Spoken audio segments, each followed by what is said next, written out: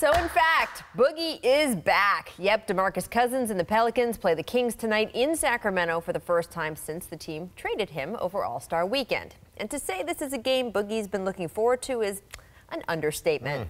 Remember his line to our Mark Spears from over the summer? Quote, "I can't wait. Oh my God, I can't wait. I'm praying it's the first game. I just got a lot to get off my chest. I can't wait."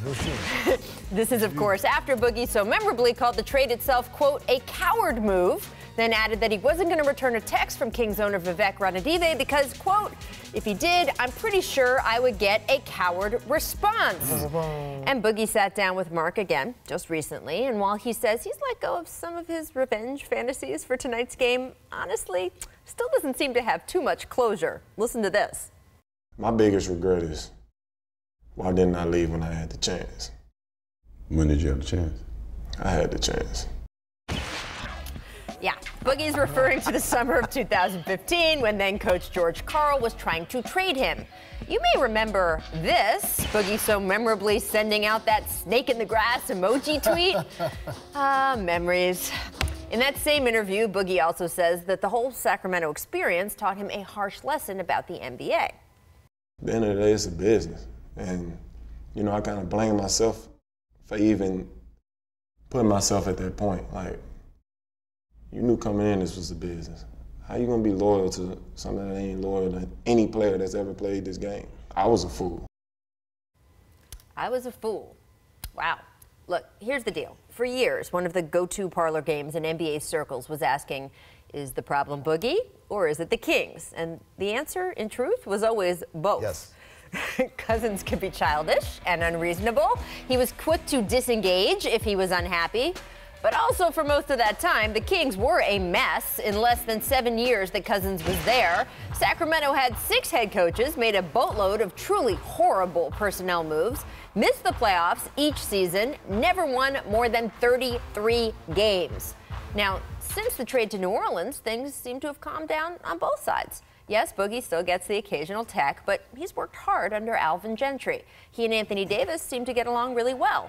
Meanwhile, the Kings have settled in under Dave Yeager. They've been able to acquire some veteran free agent leadership, and they finally had a strong draft. De'Aaron Fox looks like he's going to be a star. So maybe tonight, some of that closure Boogie obviously hasn't gotten yet can start. It's going to be emotional because with Boogie, it's always emotional. But hopefully, after so many harsh words over so many years, they can finally be nice, too.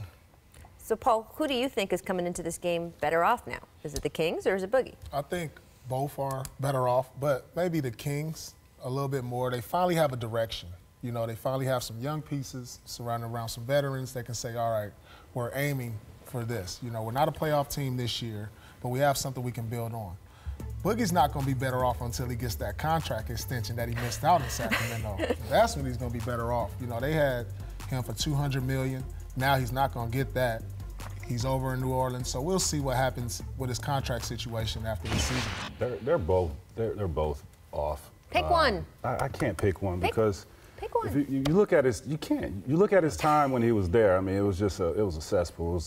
It was very bad. They did him a disservice with the personnel hires to manage his, you know, the type of personality that he has. Those coaches couldn't manage this kid. I mean, he's a dominant figure that likes to voice his opinion, very emotional, and he handled some things wrong. Clearly he did. I'm just glad he's off to a fresh start, and hopefully we can see a much more mature Boogie in New Orleans. We haven't seen this type of, you know, attitude this year. He's still young. But I think both of them better off, you know, parting ways. I know you're going to pick one. Pick one. Both. These guys are right. It doesn't make sense to say, oh, no, they're better off and he's losing over there or he's better. One's losing. But I think they're both better off. Here's the thing. Sacramento. Would you rather be Boogie or would you rather be the Kings in this situation? That's maybe the better way to say it. I'd rather be Boogie. If you make me pick one, I'd rather be the guy with talent and his career ahead of him, regardless whether he stays in New Orleans or not. Boogie's going to be fine. Sacramento, they've taken the first steps, like Paul said, in the right direction. It's a long journey. This is a team that hasn't made the playoffs since 2006, but they're finally starting to make moves that make sense. Now, you could argue they could have done that with Boogie still there.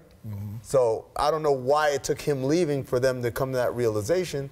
But that doesn't mean that they're in a better situation than he is, because I think him being along a bona fide star in Anthony Davis, that's good for his career.